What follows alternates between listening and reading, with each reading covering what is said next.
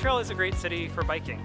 Anywhere you want to go in the city, for the most part, you can get there. Year after year, we see the numbers and we see it being on the street. There's just so many people on their bikes, and even in the winter. It's pretty fun to feel that you're in a culture that encourages cycling. There's just so many of us in central boroughs that it makes you feel that like this is the new standard. It's the best way to discover Montreal, by cycling. Also, when it's a hot day, you have a nice breeze. It's quicker, easier, safer, makes you feel better, you see people, everybody's happy. Like, what's not to love? In other cities that I've lived in, I've always been an advocate for these things, like pedestrianization and great bike lanes, but actually getting to live it every day, like walk out of my house and just feel safe on the street, it's incredible. The quality of our cycling infrastructure is getting much, much better, and in the last few years, we're finally really understanding what all ages and ability infrastructure should look like. There's almost like 1,000 kilometers of cycling path, and since we took office 4 years ago, we decided to massively invest into a very strong network. Was no bike lane or almost nothing when I was young, and since a couple of years there's more and more bike lanes, so it's feel more secure on bike path. One of my kids even takes his bike to school, which is 7 kilometers every day, and that wouldn't be possible without the protected bike path that we have in Montreal. The bicycle culture is strong, and this is what makes Montreal perhaps so special. Even in spite of the winter, in spite of the hills, it's natural to just take your bike and go around the city. Yes, we have a lot of cycling infrastructure, but at least in the past, people rode their bikes sort of in spite of our infrastructure, not because of it. So this is actually what Montreal's bike network used to look like. This is an art installation by a friend of mine, Michel Dupoint. This is probably 15 years old or so. Things have gotten significantly better since then, but we still have a ways to go.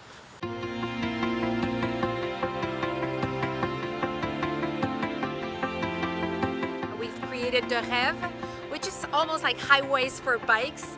It's protected, it's wide, there's a bike box, and there's also bike lights dedicated to for people using their bikes. Our new system is called the Rêve, which means Réseau Express Vélo, or Express Bike Network, which is a play on words in French. Rêve means dream, so it's like our dream network. Before the Rêve was just a regular street. You had 2 lanes of cars, and then cyclists had to inch their way somewhere between a car and just be careful. Like, I would never send my kids biking throughout the city if the Rêve didn't exist. You know, right away from day one, it's been packed with cyclists, and it's broken records for all of the counter places. Like, it's already setting records for most cyclists in any location in Montreal. Saint-Denis recently got a new protected cycle track that were just built in 2020, around 2.2 meters. This makes it a very comfortable infrastructure to ride on. They also added midway pedestrian crossings, so they really do a great job at slowing down cars.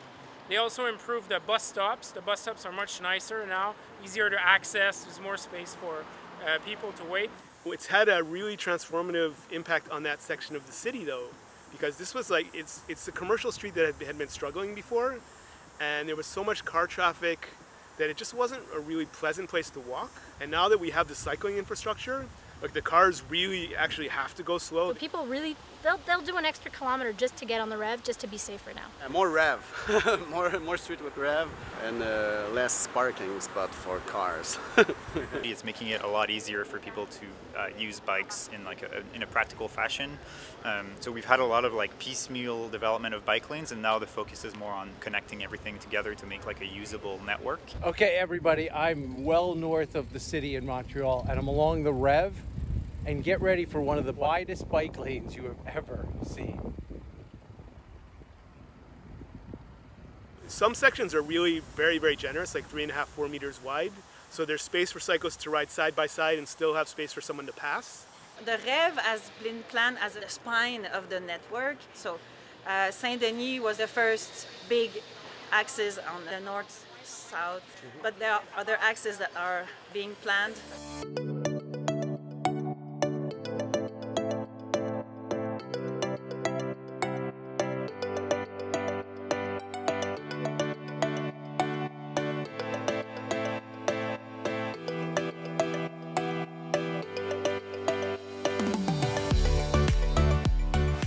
Clark here with the new protected bike path. 3 years ago, this bike path was improved. It used to be with bollards only. They removed the bollards in the winter, so this road was very wide, but no bicycle infrastructure in the winter. Now they created this median with trees and vegetation. Not only that the path is open year-round, it's also a much more pleasant street experience for everyone. There's a daycare right there, and it's nicer for the pedestrians that walks and then the kids.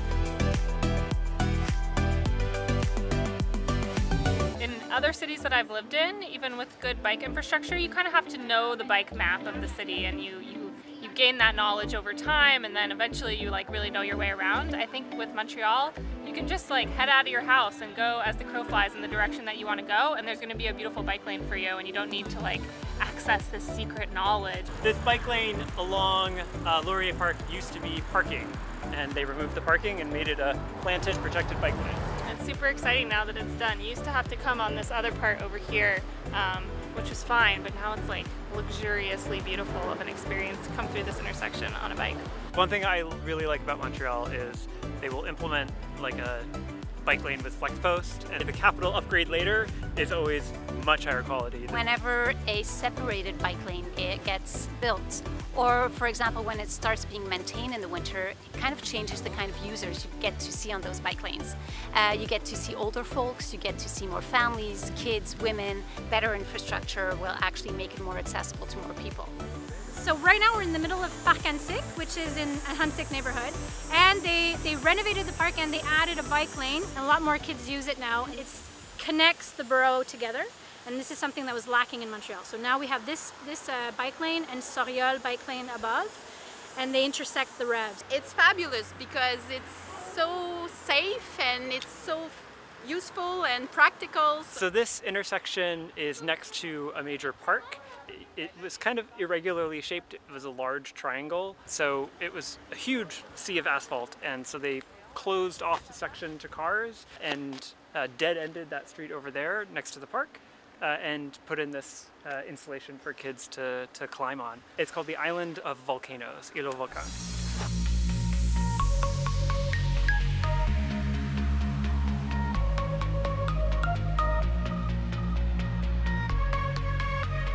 We've had many bi-directional cycling paths in Montreal, so we know that it's not comfortable enough, it's not safe enough, it's not wide enough, because at every intersection it's just too complicated for everyone. This is how we worked before, and this is not how we're going to work right now.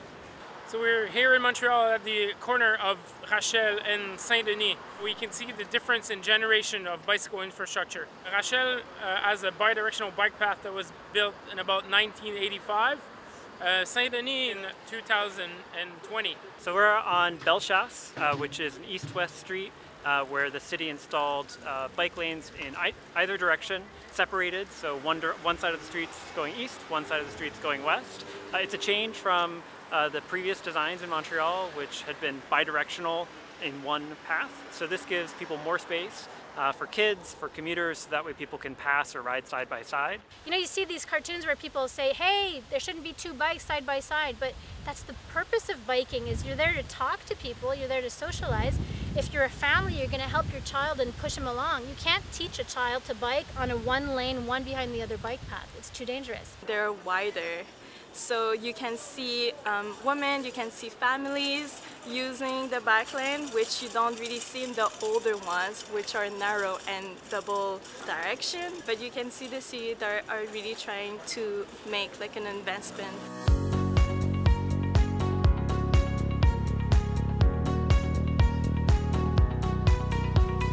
I've always been using my bikes, even when my kids were young, and I have to say I was very sensitive to what is safe for me. And so when I became mayor, I brought those concerns and preoccupation.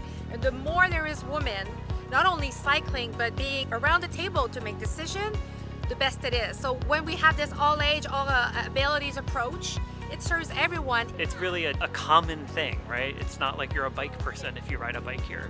Everybody rides bikes here, especially in the summertime. And so it really kind of generates that support to do more.